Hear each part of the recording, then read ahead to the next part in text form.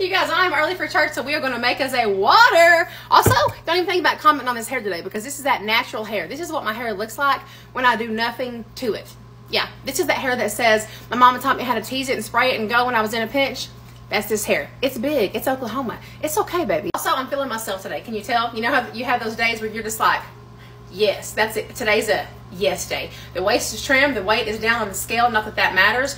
But all the time in my comments, how do you stay motivated? How do you stay determined? How do you never have a cheat day? I have cheat days all the time. I have cheat moments all the time. Maybe not a whole day, but like moments, yes. Motivation is a choice. Determination is a choice. Weight loss is a choice. And I choose it every day.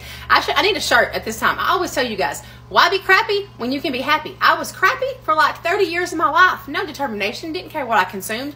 Paid no mind to my weight. Paid no mind. Why do you think I ballooned up over 400 pounds? And now I got a second lease on life, and I'm grabbing it by the horns, and I'm making the most of every single day. And you can too. Let's get to the water. Mama is rambling this morning. 30 ounces of water and ice. Also, this is a great water for those that don't want the aspartame and the other packets I use. I'm using True Lemon today. True Lime, True Grapefruit, use whatever you want. I love the lemon. I got these at Walmart. 3 packets. Each packet is like a lemon wedge. So lemon elderberry, if you have that one, would be great in this. I'm doing vanilla almond. Vanilla almond takes the flavor of cake or cupcake. So this is like a lemon cake. Let me get a straw. And those packets dissolve a lot easier than some of the other packets. I had this last night to test it out. It was really yummy.